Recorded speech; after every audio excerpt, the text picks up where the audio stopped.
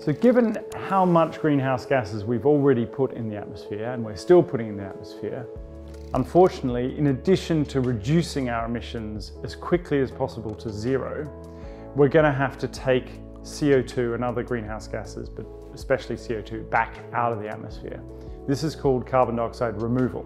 Can nature help with that? There is enormous amount of evidence to say that nature's role is essential in removing carbon dioxide from the atmosphere.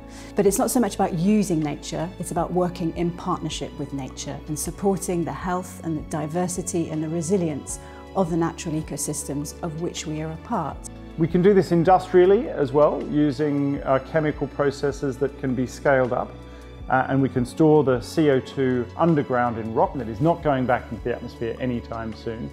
But by restoring nature, we can stop the release of CO2 at quite the same scales as we have at the moment with deforestation, and potentially store it back in our trees and our soils, if not forever, then for a reasonable period of time that buys us time to sort out the problems that we have with climate change.